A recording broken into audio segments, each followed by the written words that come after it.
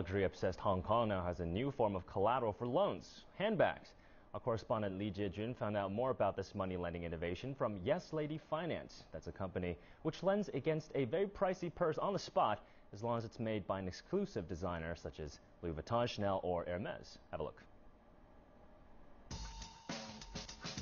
A sign of fashion and power, and also collateral for some fast cash when their owners run out of money to fill them. When Ms. Chen needs a loan, he comes here to Yes Lady Finance, a company in Hong Kong that offers what it calls a brand name handbag loan.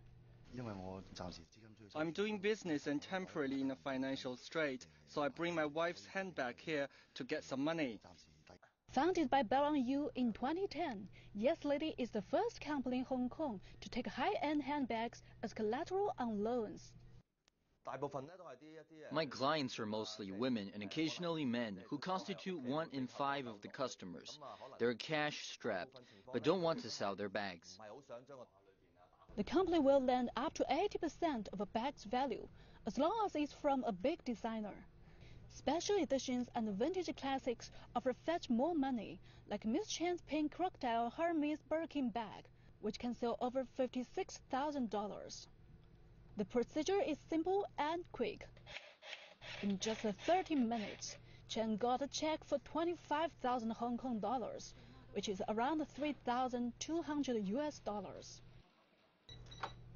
The handbag is sealed in a secure bag and put in the special room under 24-hour surveillance.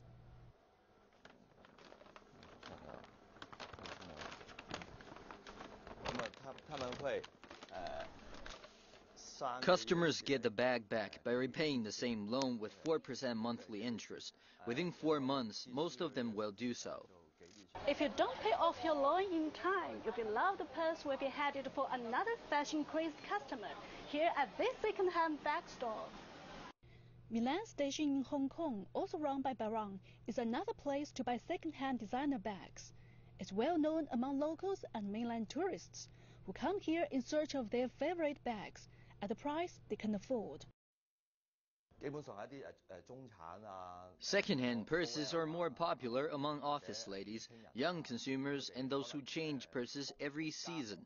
The business as well. Chinese people have become major consumers for luxury products.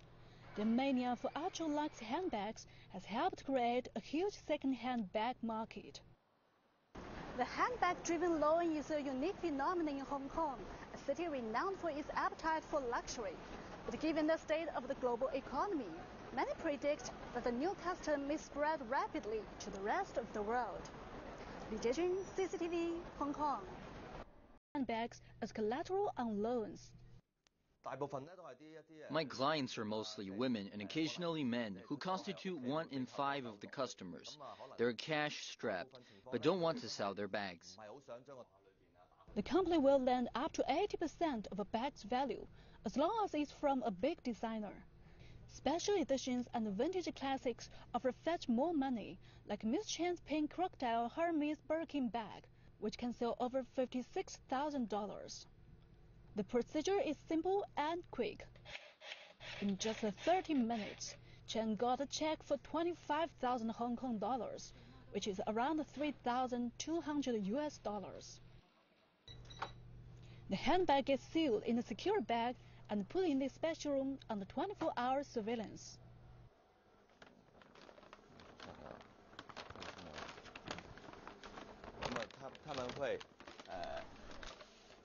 Customers get the bag back by repaying the same loan with 4% monthly interest. Within 4 months, most of them will do so. If you don't pay off your loan in time, your beloved purse will be headed for another fashion-crazed customer here at this second-hand bag store. Milan Station in Hong Kong, also run by Barang, is another place to buy second-hand designer bags. It's well known among locals and mainland tourists who come here in search of their favorite bags at a price they can afford. Second-hand purses are more popular among office ladies, young consumers, and those who change purses every season. The business as well. Chinese people have become major consumers for luxury products. The mania for ultra-luxe handbags has helped create a huge second-hand bag market.